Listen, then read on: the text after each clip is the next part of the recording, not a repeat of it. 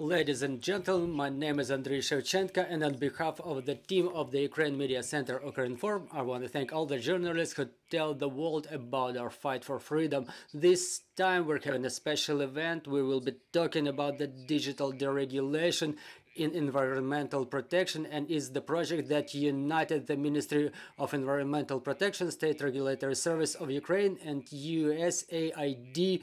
I want to invite Mr. Yevgen Fedorenko, Deputy Minister of Environmental Protection and Natural Resources. Mr. Deputy Minister, the microphone is yours. Good afternoon. First of all, I want to thank the teams of the State Regulation Service and the program USAID, the Competitive Economy of Ukraine, and the Office of Effective Deregulation. As the result of our joint work of our cooperation in environmental protection, we identified the licenses and permits that are not sufficient today, which actually non-effective. They are in legislation, but they don't fulfill their function, and they don't work. In fact, out of 127 licenses or permits that should be effective in the area of environmental protection, 38 are ineffective, and they require to be cancelled. They need to be cancelled. We clearly understand that the announced deregulation guillotine that was mentioned by the Prime Minister of Ukraine and first Vice Prime Minister should not only be on paper, but should work really. So we don't talk about cancellation of what's necessary for the state, but we're talking about the novels that were implemented and they were novels 10 years ago, but under current circumstances they're not effective, and they're not needed in the modern digital state. This is why we're going ahead, and what we're doing, we're trying to do in a most simple way for Ukrainian business. Ministry of Environmental Protection, since its establishment, pays a lot of attention to the digitalization in environmental area. We understand that in modern digital state that our government started building before the war, and which is emphasized by the president, the priorities are transparency, availability, comfort, and the digitalization is right about that, about getting rid of chaos, about the civilized attitude and the removal of obstacles. First attempts of deregulation in environmental protection were initiated back in 2014. However, we have to state that they were incomplete, they were non-efficient. Well, how it looked: one license or permit was cancelled and nothing was implemented. Instead of it, the sphere was not regulated, or there were just some amendments made, so the business didn't feel any simplification, any facilitation of the business itself. But since that time, many things changed, and the priority became the state in the smartphone, and step by step we started building this algorithm in our environmental protection sphere.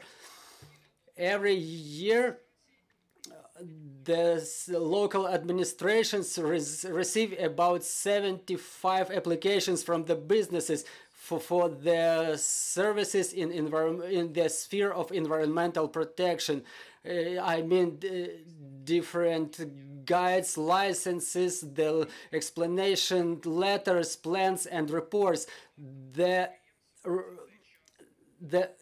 obtainment of one license or permit costs more than 4,300 hours of waiting and 6,000 hryvnia of indirect costs.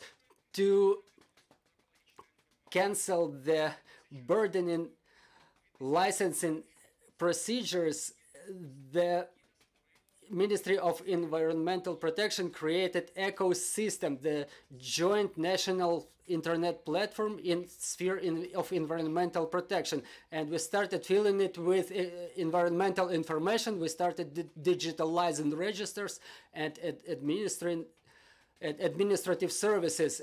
We have to state that the war changed the lives of all the Ukrainians. However, everybody understands that businesses and our economy require not fast solutions but preservation of resources. So out of the 29 services in sphere of environmental protection, 9 are digitalized in ecosystem. 5 of them are provided in the format paperless without intrusion of government employees. Such services were already used by more than 10,000 businesses this year. They spent 5 minutes in average instead of 2 months as they did before.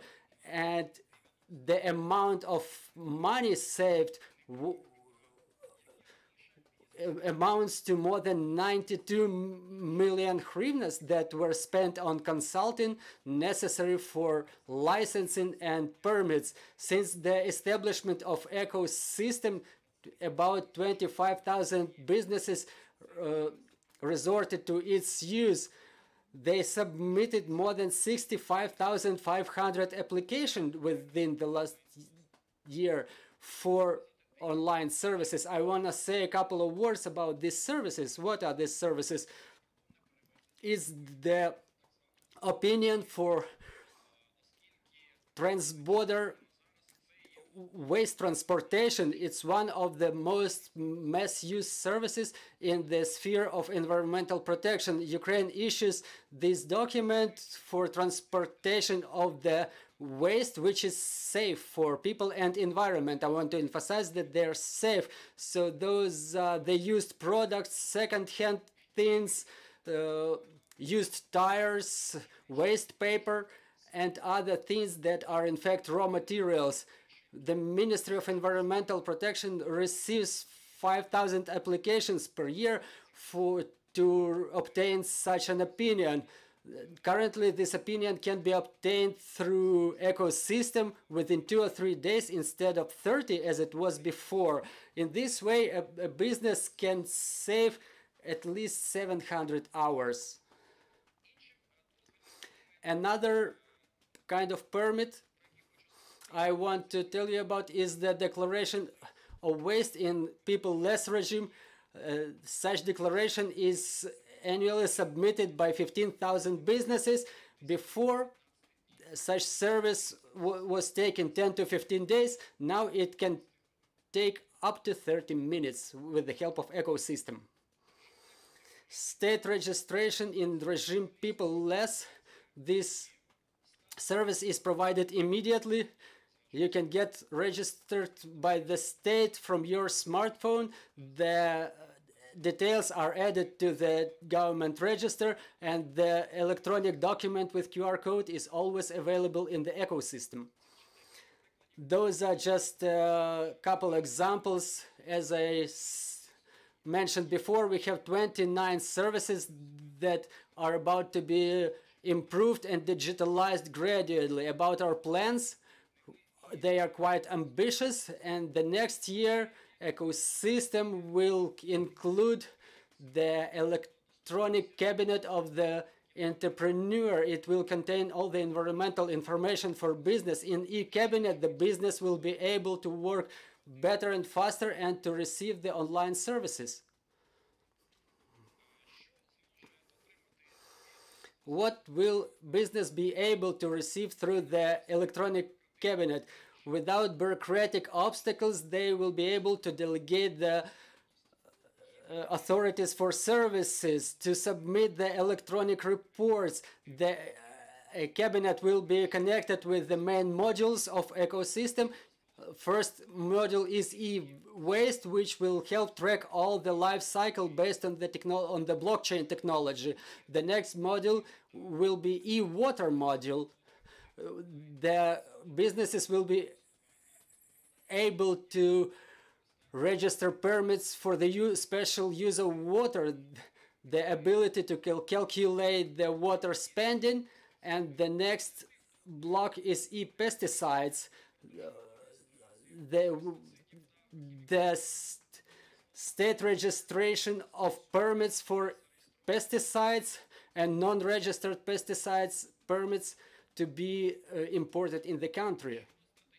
As to the strategic ecological evaluation, the businesses will be able to undergo the process based on one platform, was just submitting an application for strategic ecological evaluation to establish civil hearings and to get reports and advice to report about the approval of the government planning document. The next module is e-climate, which will allow the businesses to make a straight registration of the installation online for monitoring, reporting, and registration of the CO2 emission to approve the plan of monitoring of the business.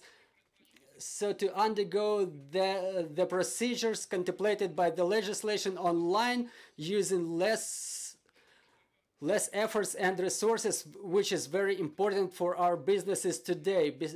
Besides, the e-cabinet will be connected to such important module as OVD.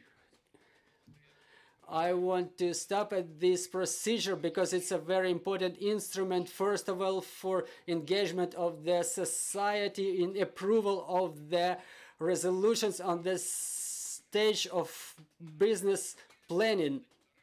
Currently, Ministry of Environmental Protection is reforming this area because within the last year we identified certain aspects that need to be improved. We are convinced that this process should be digitalized with optimized terms. As of today, the procedure for undergoing this OVD takes 216 days.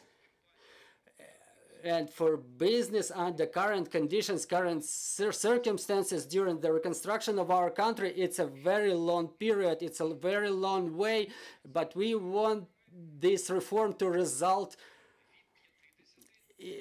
in this process to take from 50 to 57 days. On this slide, you can see the timeline of the legislative changes that the ministry developed, and they will be offered as amendments to the legislation on the influence on the environment. Besides, we will renew the functionality of the register, which will provide comfortable and efficient participation of the civil society in the business activities, the initiation of the procedure, and the opportunity to sign up for the cases and to track the changes. The ministry aspires to have the people not to run around forgetting the papers, not to spend money, not to spend their more time than needed, but to optimize the cooperation between government, civil society, and businesses to make it comfortable and transparent. The ministry's work is aimed at digitalization of the field, and next year we will do more work that the business will appreciate along with Ukrainians. Thanks for your attention. Thank you, Mr. Yevgeny. I want to invite Oleksiy Kucher, who is the head of the State Regulatory Service of Ukraine.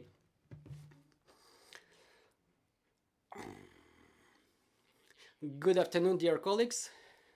First of all, I want to thank the previous speaker. I want to thank the Ministry of Environmental Protection. You know, it's the case when the regulator is doing deregulation. Unfortunately, it's the exclusion in our country, and as the State Regulatory Service of Ukraine, we, as an organ which coordinates the regulation processes between the central organs and agencies of the executive government, that includes local communities, the local governments.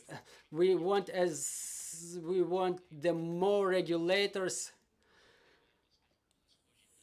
to look like Ministry of Environment and to be as flexible and to act in the same way as this ministry does, which is headed by Mr. Ruslan Strilets. I want to thank, which is important to me, to the program, Competitive Economy of Ukraine, founded by USAID, which enabled us to take part in these deregulation processes. We were talking about the deregulation just now because digitalization is a part of deregulation. Everybody understands it.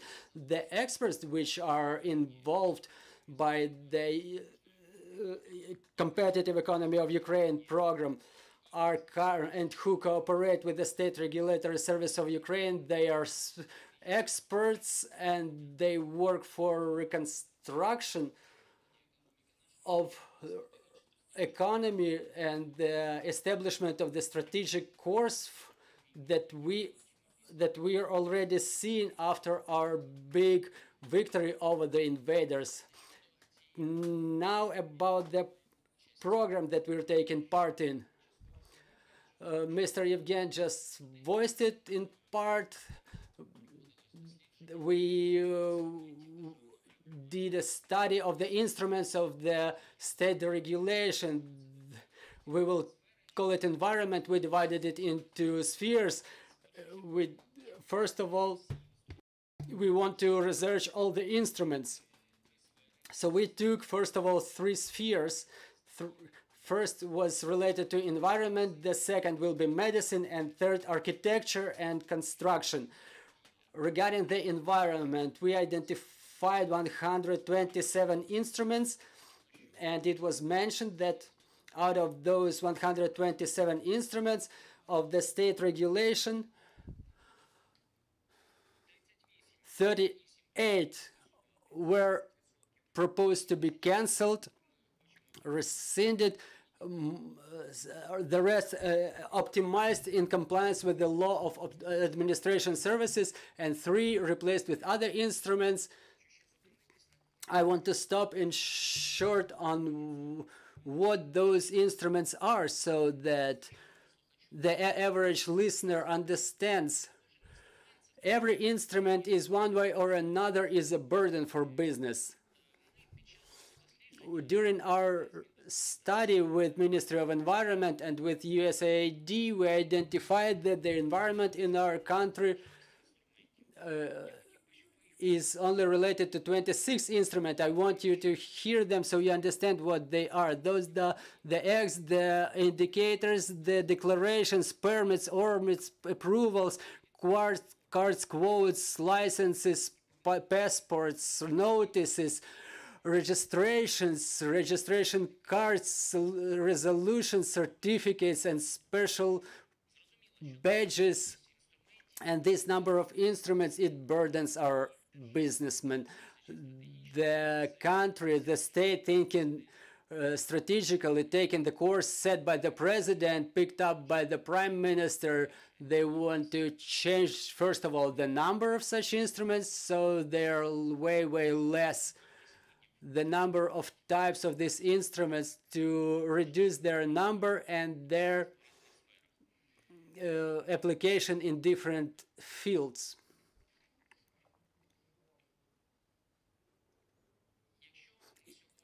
If today we, as previous speaker mentioned, if we talk today about digitalization, the essence of this process of review of the instruments of the state reaction, it should be the creation of a relevant portal. We will conditionally call it license portal or portal of the state regulation instruments, where we want to reduce the number, we want to filter after all these deregulation processes. We want to concentrate them in one field and have all those digitalized processes, all those digitalized services, the instruments of state regulation. You probably heard that the government and the Prime Minister reported about that after the approval of the draft law, which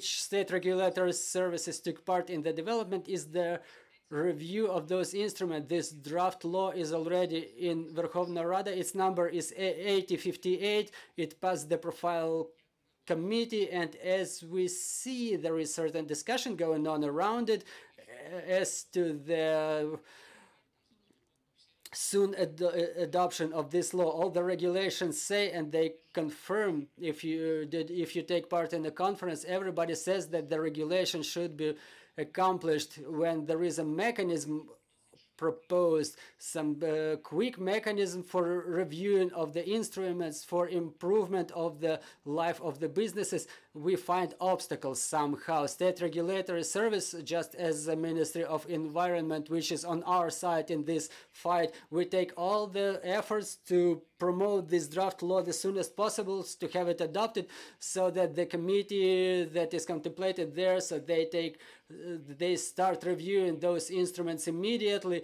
to reduce their number, to improve the lives of the businesses. I hope that soon it will happen. And as I'm telling you, the essence of this big-scale work, which is planned,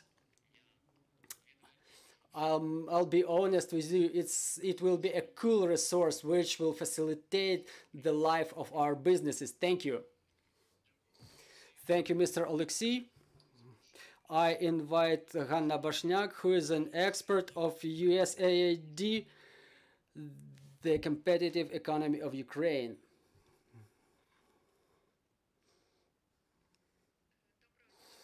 Good afternoon, dear colleagues. I want to thank Mr. Oleksiy and Mr. Yevgen for their addresses. They already told about our review of the instruments of state regulation. I want to focus on two moments in my address to tell about the USAID program, the competitive economy of Ukraine. And in the second part, I will tell you in detail about the methods for review of the instruments of state regulation, how we do it, and I will give you some statistics as to the environment.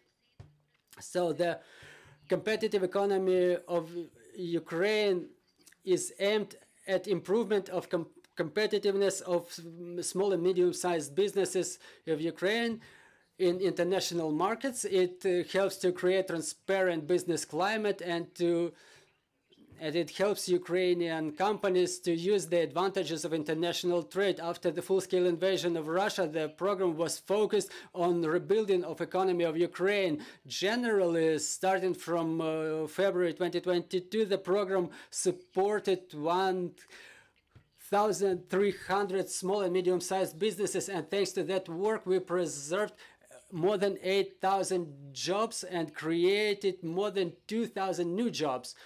In this context, it's very important for us to cooperate with the State Regulatory Service of Ukraine to create the conditions for establishment and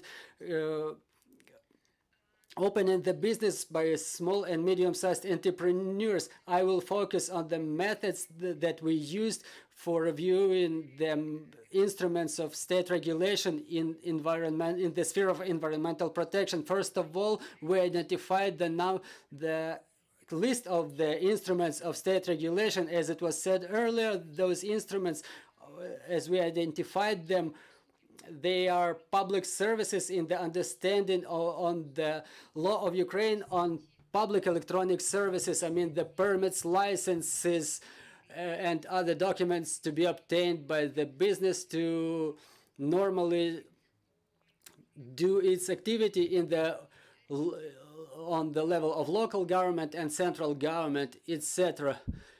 So it was 127 such instruments identified. Further on, we were reviewing them by a number of criteria. First of all, we were seeing if the procedure to obtain such a document is in compliance with the law on administrative services, which identifies that there should be a name for administrative services, the reasons for either refusal or issuance, and etc. By the results, we identified that in 108 instruments in the sphere of environmental protection, this procedure is not in compliance with the law on administrative services, which is 85% of the whole sphere, and this is why they require the optimization of the regulatory field to bring them in compliance with the law on administrative services.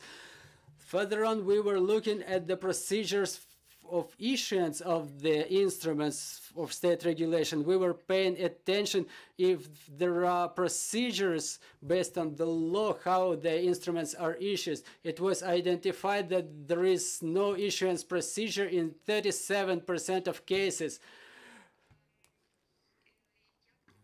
As it was corroborated by the analysis, it mostly relates to the obsolete instruments that were still in the legislative field. We also paid attention to the availability of the Dublin regulation. What's the Dublin regulation? It's when the same instrument or when different instruments are aimed at the same function. And we had 15 such cases documented, mostly related to the procedure of OVD, when a business has to undergo a burdening procedure of evaluation of the environmental impact, and then they have to obtain some permits or licenses under the very similar procedure. Also, we estimated the quantity and the financial indicators, the number of instruments and the number of instruments received within the last year, and the budget proceeds on the local and central level. So this is how we identified the importance of such instruments, either they are necessary for business or not. The key point and key criteria is that we analyzed all the instruments of the state regulation for their compliance with the European and world obligations undertaken by Ukraine, and it was necessary to see if such instruments are required within the framework of such obligation. Maybe such instruments could be rescinded or transferred or reformed. So this is another point we identified. During our research, we were also studying the element of digitalization of the state regulation instruments. In this case, we were looking at two aspects. First of all, the information about the instruments database. Is such information public? Is it easily available? And second aspect, we were seeing if the business can receive such an instrument through new portal ecosystem, or through DIA application, or through another platform which submits to the local government and in the sphere of environmental protection, or agencies in the sphere of environmental protection. We identified that 67 state regulation instruments should be digitalized with high or medium priority within the next 3 years. We're offering to digitalize the activity related to the CO2 emissions, to the waste management, and with the greenhouse gases. So this is in full compliance with what Mr. Evgen Fedorenko mentioned in his address, and we support it in full. I want to emphasize that the register of the environmental impact evaluation should be optimized. This register should be technically modernized in order to ensure integration with other information systems in the country.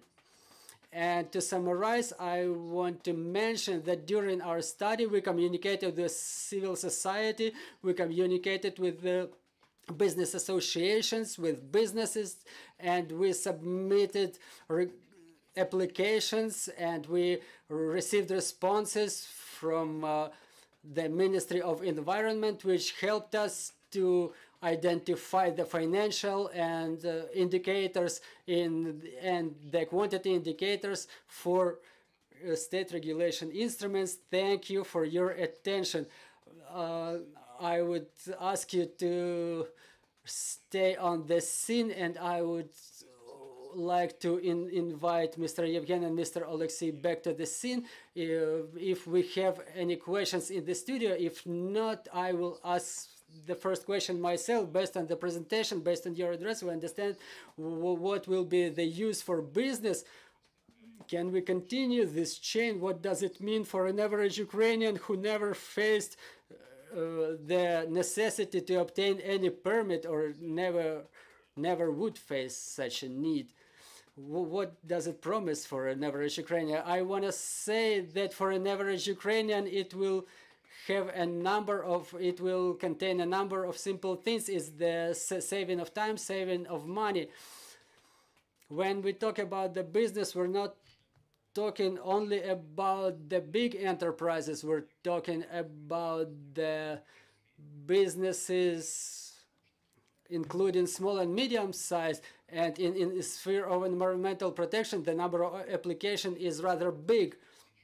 But on the other hand, we have to also take into account the fact that the sphere we're talking about today is the environment. Why environment? Because it's important for every Ukrainian, and there may be some exclusions.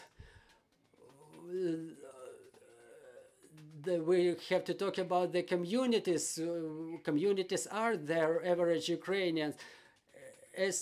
In terms of environmental protection, one of the most demonstrative example is the environmental impact evaluation, is the opportunity for an average Ukrainian to influence the resolutions regarding the building of any infrastructure facility, any manufacturing facility, etc. A person living in this or that community, they can propose or they can express their concern with either some standards will be complied with in terms of waste management or emissions. The person should not submit a number of applications or requests through bureaucratic procedures in order to understand which agency is competitive. You know, when there are questions from the community, there is a question, the response is it's not our competence, and such person, they just don't know where to go next. And in this case, with a person with the help of their smartphone, they will not have to hire some consulting company or legal company. They will be able to do it just in a couple of clicks with the help of their own smartphones. And so this is the participation of every single Ukrainian, the participation of the community in environmental protection and in this reform which is related to digitalization and deregulation. Oleksiy, Hanna, do you have anything to add?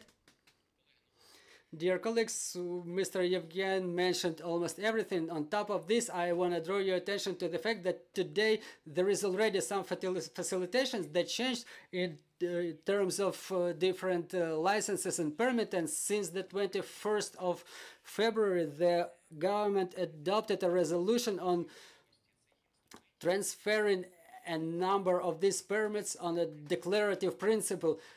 If a person wants to go to this or that field and to receive a license there, just in a couple of clicks, in a couple of minutes, in a couple of seconds, they can receive it through DIA application, just 3 seconds. And the declarative principle means just information. Within 3 seconds, a person informs and they get the access to relevant markets. So this is where we're moving to already. My last question to you, maybe there are people who, after watching this briefing, it really doesn't look like the most urgent problem in the life of Ukrainians, when there are questions of life and death and just survival. What would you respond to this? People, why do you think these changes are timely? I want to say that the activity of our program is focused on the support of the small and medium-sized businesses, and this activity in optimization of state regulation instruments, it will help to tune the legislative field in a most comfortable way, in a way most comfortable for a small and medium-sized business. We do it all so that our business after our victory feels easier to establish themselves. The procedure for obtaining the state regulation instruments and cancellation, rescinding of some burdening licensing procedures, it will facilitate the activities of the businesses to raise investments, and to rules in the market make them easier. This is something that may help us achieve the victory. So if you have anything to add, Mr. Yevgen, Mr. Oleksiy, I will say just a couple of words. Really, we all know that the plan the plan for reconstruction was already presented by the president in Lugano. The enemy wants to intimidate us and to break us. They think that Ukraine would not think strategically with account of all those horrors that you mentioned. I mean, the power, life and death, but Ukrainians keep fighting and they demonstrate resilience and thinking strategically. We have to understand already now, and we have to act now, and to understand that the first steps after our victory, because we will have to act very quickly after the victory. Questions in the studio. I have just one small question. You said that there are 127 instruments in this field, in the environmental field. Part of them requires to be rescinded, digitalized, or optimized. Could you please tell us how long will it take to sort out those instruments, and what are the costs of it? What are the costs required to be spent for it?